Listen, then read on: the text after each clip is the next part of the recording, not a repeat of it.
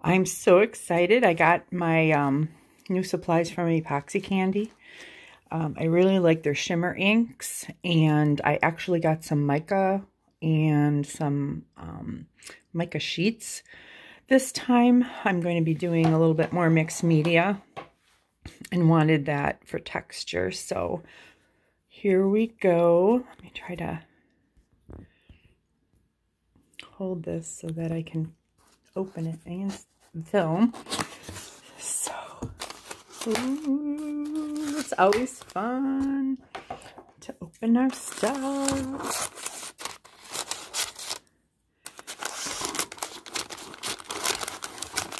This is hard to do one-handed.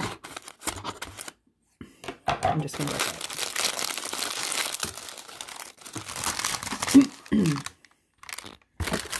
All right. I'm excited. Okay. Nice little instructions they give you about checking the bottles and where to get help if you need help. Oh my gosh. I don't know if you can see through the plastic. This is a dark one. Oh, these you'll see. These are Mica flakes or Mica candy, and you can get them in different sizes.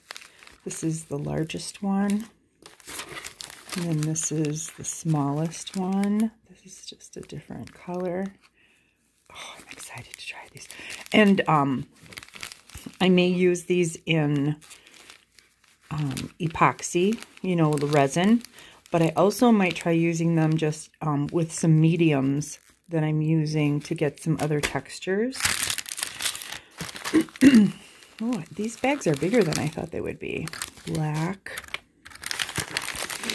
Oh, these are what I was excited about. Oh my god. These are Mica, like, flakes. They are thick. I thought they'd be more like paper. No. They are thick and they look just like stone. I am definitely going to be chipping these apart and using them. And then I got, because I, you know, love the ocean. Ooh, this is so pretty. This is so pretty. I could see using that for like sort of a water. Oh my gosh. This one is called Aged Bronze. Just super cool. And then I did get, I wanted to try their Manipulator, which is sort of like a blending solution. And I'm going to see if this works differently with the ShimmerInks than my blending solution works with the ShimmerInks. So I got 2 of those to test that out. Maybe I'll videotape that later today. And then I do love my ShimmerInks. So I got Electric Berry Purple. They have this. It's really hard to tell in the bottle or like, you know, with the camera. And this one is Orange Sherbet. Oh my gosh. Oh. It has shades of pink and gold and peach all in one.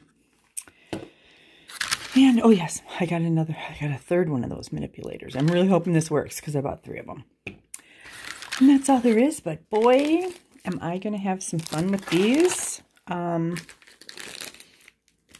I think for sure I'll be testing these later today. And then have to figure out how I want to use these in my mixed media. Merry Christmas!